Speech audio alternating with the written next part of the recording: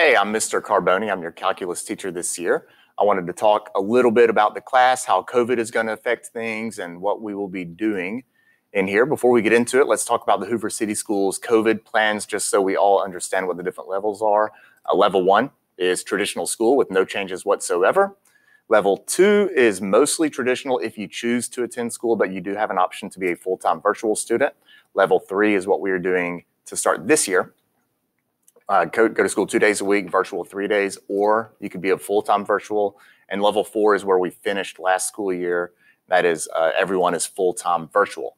So some of the different colored text in this presentation, there are 3 different colors. If anything is in black, that means it will apply to anything this year, regardless of whether we are in a COVID-adjusted situation or traditional school. Everything blue will be the adjustments for anytime that we are in a COVID adjusted schedule. So anytime we have full-time virtual students is what the blue would represent.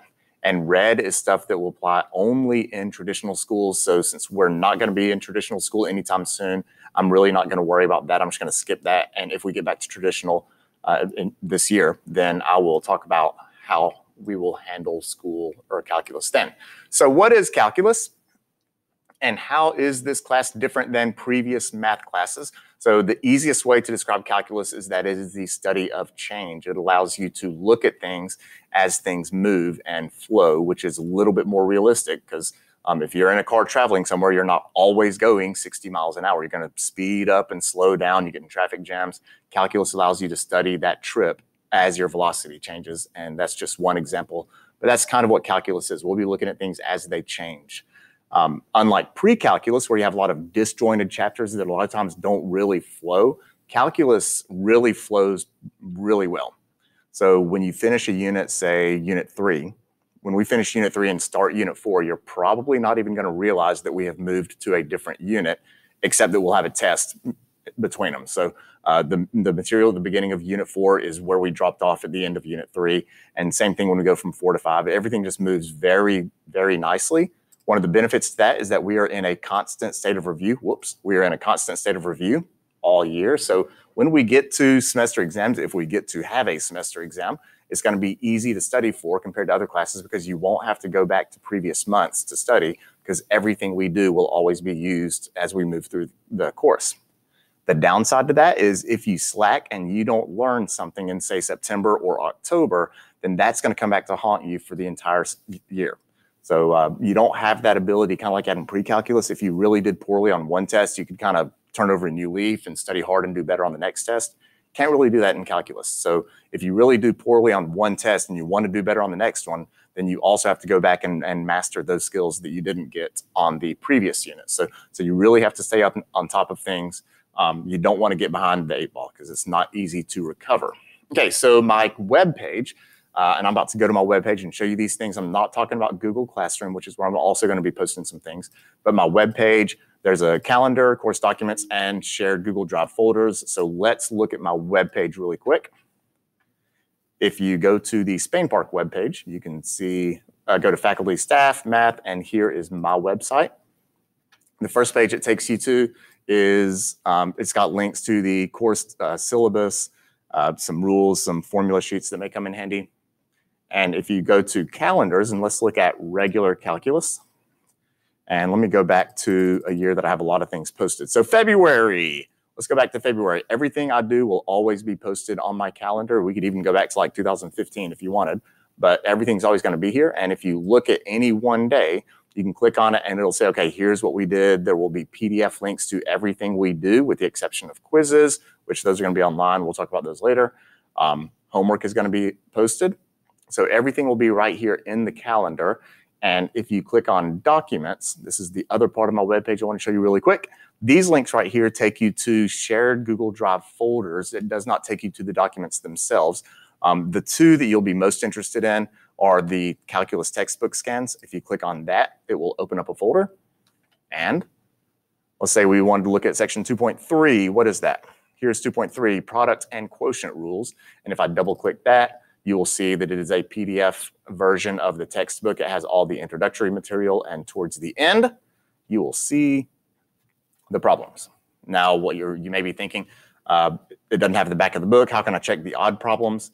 Well, if you go to my webpage, right here next to calculus textbook scans, you will see answers to odd problems. So you can click on that.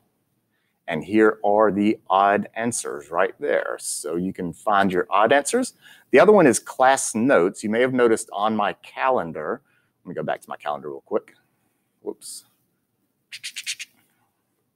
On my calendar, you may notice that at the bottom of each day, it says class notes. And if you click on that, everything I do in class, I save as a PDF, everything I write on the screen. So you can go here and you can find the class notes. If you're in 5th period, you can just scroll down to 5th period. There's a 4, where's my 5? There it is. So here's where 5th period begins. And this is everything I wrote that we did in class that day. There's 6th period.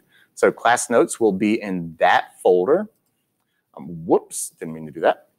I'm sorry, they'll be on the calendar. But also if you go to my documents, you'll see class notes right here. There will be occasions where I forget or I don't have time to actually post a link to the notes in Google Classroom or on my calendar, but I will save them. And the instant I save them on my computer, they go to this folder, the class notes folder, and you may have to change the way it's sorted. I think it sorts by oldest first. Yep, let me resort this. And I do year, month, day. That's the best way to keep things chronological. And here is, I don't know why that one's there. That doesn't need to be there.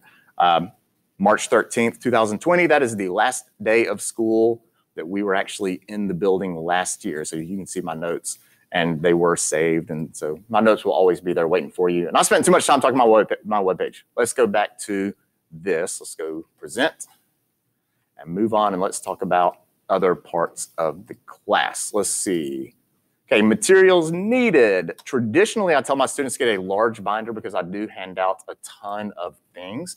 However, this year, everything will be digital until we get back to traditional school. So you may not need as big a binder, but you will need paper. It is so much easier to do math on paper. Please don't try to type your paper. Don't try to type your math work. If you want to work with like a stylus on an iPad or something like that, that's fine. But I do want written work in some form, not typed work. So just maybe get a binder. If you want to print everything, all the PDFs and stuff, then you definitely will need a binder, something large to hold it all. Calculators we use in class on a traditional year, we'll use scientific calculators, of course. During COVID, you'll have your Chromebook, so you can use whatever you find on the internet. We'll talk about that later. Grading policy. I am one of the few, if not the only math teacher who does grades by total points. I don't do categories. So all of your points go into one big bucket. And at the end of the 9 weeks, we divide total points accumulated by points possible to get your final grade. The assignment types will be classwork, homework, quick quizzes, and unit tests. And so classwork and homework, you know what classwork and homework are. I'm going to skip that because under the COVID situation, classwork and homework are really just going to be the same thing. They're just going to be assignments that are posted, and you just have to do them. They have to be turned in. They're due by midnight of the day that they are assigned. Friday assignments are due by midnight on Sunday. If you turn it in late, if for a classwork homework type assignment, if you turn it in late, you get a 25% penalty for each day that it's late. So 1 day late, 25 off, 2 days late, 50% off, 3 days late, 75% off, 4 days late, you can turn it in, but I'm taking all 100% off. So don't turn it in on the 4th day unless you just want to show me that you did do it. No optional assignments during COVID scheduling. That may sound weird that I've listed that, but traditionally, I don't make your homework assignments required. They're optional assignments. But under the COVID situation, I do want everything completed, and you will receive a 0 if you don't turn it in.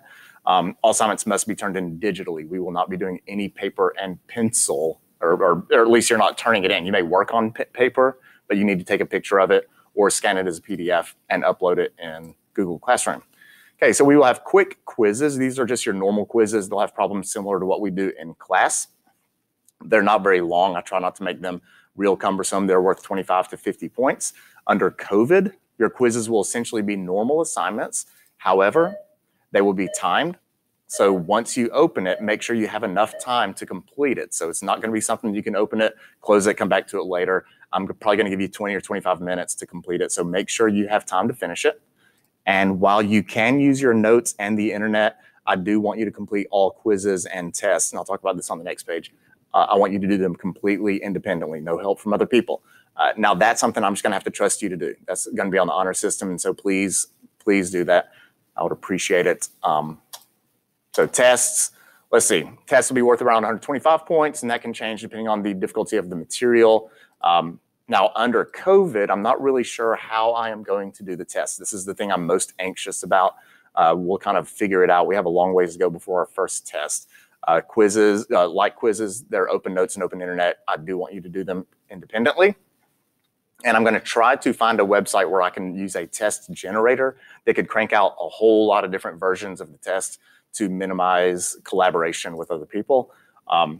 And that doesn't even need to be there. Don't worry about the scaling formula. That is left over from my AP classes. Doesn't apply to you. Sorry about that. Okay, additional COVID notes. On Wednesdays, I will try, if I can, to have a virtual session on Google Meet, one for 5th period and one for 6th period during our normal class times. That said, I do have 2 daughters who will be with me in my classroom on Wednesday, and I don't know what their responsibilities, my responsibility as a father, will be and how that's going to work out. So if nothing else, I will have just one. I'll have just one. I see one's in the classroom with me right now. Stay over there, Eva. Seriously? Okay, my daughter just snuck behind me, so I had to cut the video feed. And I can't remember exactly what I said, but I will try to have a Google Meet session for each class on Wednesdays. But if I can't, I will schedule one for both calculus classes, and I'll send information about that later. If the school's bandwidth will handle it, I will live stream every class on Monday, Tuesday, Thursday, and Friday. More information for that will be coming out later. Due dates. Remember that things are due by midnight on the day they are assigned, or midnight Sunday night if it's a Friday assignment. So if you have, say, a 30-minute quiz, don't start a 30-minute quiz. I'll say the test here. Don't start a 30-minute quiz with 15 minutes to go. Don't start a 90-minute test at 11:15 p.m. because you're not giving yourself full time to complete that test. So the Google Meet details, let's talk about what's expected. Links to the Google Meets will be sent out on the day of the meetings. Joining Google Meets is not mandatory, but if you can fit it in your schedule, if you're at home and you can join us, you really should. It'll be helpful for you as far as learning the material and keeping up to date on things. Keep your microphone muted at all times, unless you have to ask a question. Then you can unmute and just say, hey, Carboni, I have a question, and ask your question. Or if you want, you can type it in the chat. You do not have to turn on your camera. I think some teachers are requiring you to turn on your cameras, but I'm not going to make you do that. I would like for you to, especially early in the year while I'm still trying to figure out who you are, what you look like, and all this stuff. If you do have to ask a question, please turn on your camera so I can kind of see you as you're asking, because a lot of communication is nonverbal. It'll help me out. Google Meetings are always recorded, and they will be uploaded on YouTube for later viewing for those of you who are unable to join us. So with that in mind, wear appropriate clothes, watch your language, don't do anything silly that you don't want to get in trouble for. And that is everything. If you have any questions, shoot me an email.